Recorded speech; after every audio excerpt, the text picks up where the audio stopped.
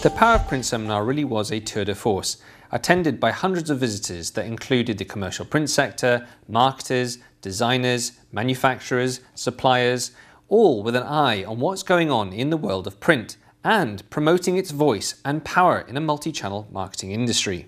Martin Eustace from Two Sides and Print Power was a key force behind the event, and he explained its remit and his hope for the event in years to come. These speakers today were telling us things that we need to hear to give us that confidence to go out to sell print and understand what it is that the clients are looking for. You know, they're not looking for the glossiest bit of print or the smelliest or the lovely crackly bit of print. They're looking for print that does things.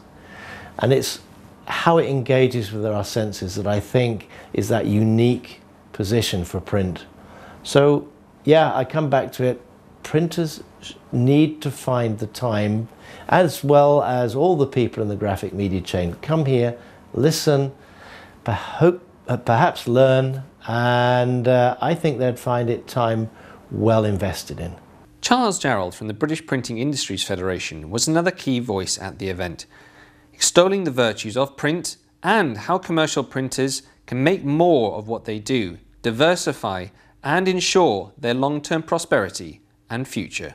We are in a world, a media world, which has changed very drastically indeed.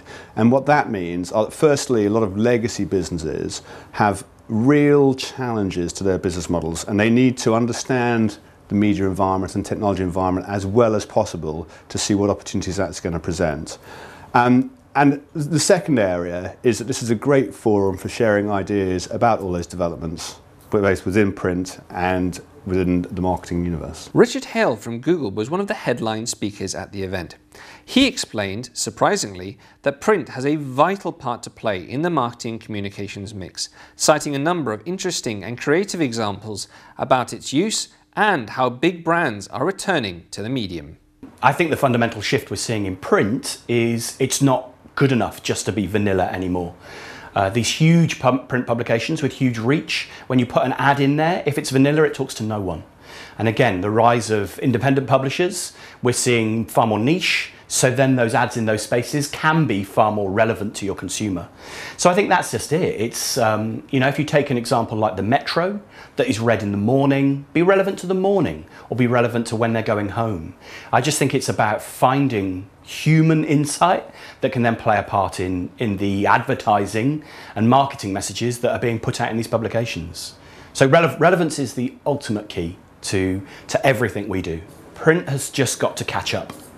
There's no excuses. Yes, margins are being dropped, margins are being slashed everywhere, but its relevance is the key, and I think that's what's got to be key in publishing is relevant messages at the relevant time to the relevant customer. One of the key strengths of the Power of Print seminar was its range and depth of speakers, all making impactful and interesting statements about the part that print has to play in the future of the UK industry. It's all very well doing homework online, but she said it's too easy to forget. She said, but if I print it out and put it in a folder on my shelf, I know where it is, and I can remember that piece of information. So interesting, isn't it? It doesn't just apply to our generation, younger generation too. For magazines, and again, you know, this isn't entirely about the print channel, but you know, a large part of it is, you know, we kind of established once again that when it comes to relevance and it comes to people's open-mindedness to the messaging and how welcomed that advertising is, you know, there really isn't a channel that does it better. Their overall online estate was growing by 19% year on year. That was their kind of rate of growth in their online.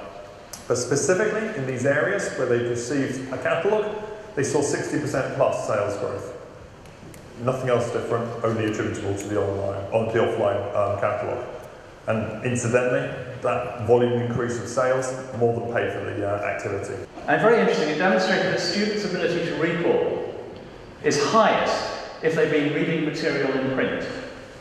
And the key thing, according to the study, is we don't have to scroll down, they don't have to lift their finger up the screen and scroll down. The actual scrolling itself, the study found, is distracting because it reckons the eye is always looking to where's there, always looking for the new starting point.